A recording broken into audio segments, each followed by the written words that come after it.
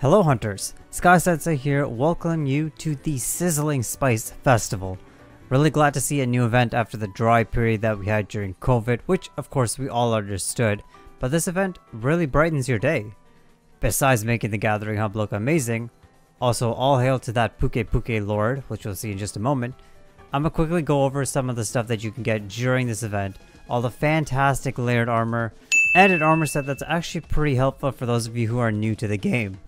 Alright, so a quick TLDR right here on the right side. If you're looking for just the quests that you're interested in, here they are. I'll talk about them more in detail in the video, but if you just want a list, here it is. And of course, as usual, if you want the layered armor for the festival armor, you will need the VIP tickets that you get. So, here's the new armor that comes with the festival. I'm honestly quite a fan of it, it's kind of cool. If anything, the male one actually looks super badass, but I don't have a male character that, so rip to me.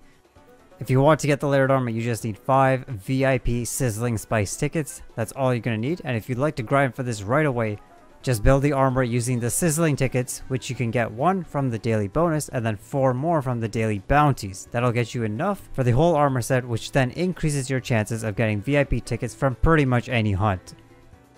Now, I do want to just quickly mention the armor itself. It's actually a very great gathering set. So it's pretty much ready for you to go into Guiding Lands and just farm your materials right away.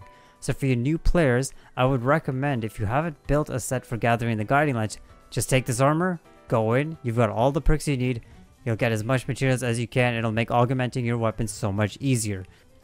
The Sizzling tickets can also get you this fantastic Palico set. I am actually so in love with it, it's so cute. He walks around like a waddling thing, it's so cute. But yeah, just keep that in mind that if you want to get this on day 1, you'll have to wait for the daily resets then to get your armor. So pick and choose, whichever one you think is better. So that's pretty much it for the standard regular armor, but there's so many of the layered armors, guys, that are fantastic.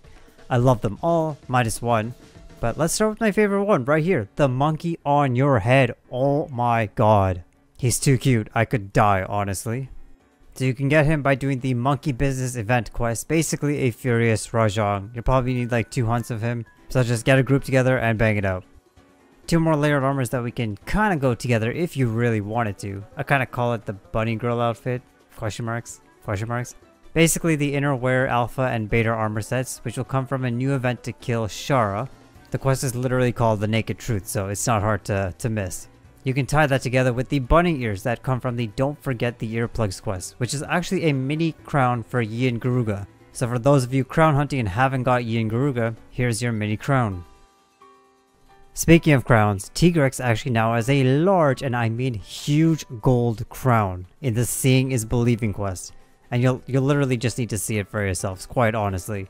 But I think you'll need a drink after the hunt, for sure. This guy is massive. Good thing is that Capcom's actually opening up a tab, specifically for you dual blade users.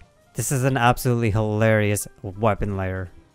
The last 2 are just fox helmets. This one's the Kelpie armor, and you get that from the Fetching Light Pearls. It's basically the white question marks that you see in the Coral Lands when you go to this quest. The last one is an Aptonoth fox helmet, which is actually pretty cool. It's kind of neat.